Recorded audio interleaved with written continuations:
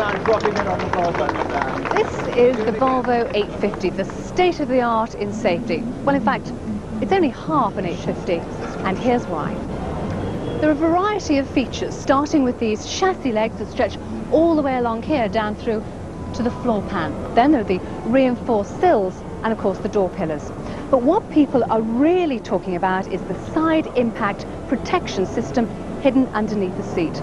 These strong black bars go underneath the seat, and the idea is that they absorb the shock of a side impact, therefore stopping the whole passenger compartment from caving in.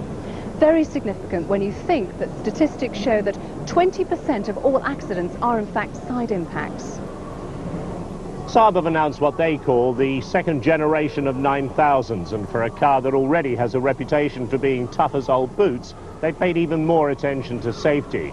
There's new cross beams under the floor, and as you can see in this exotic cutaway model with its orange-coloured additions, they put in new strengthened sills, new door pillars that tie into them, a new roof that ties into the door pillars, and a new rear end. The whole thing builds up to an absolutely impregnable safety cage.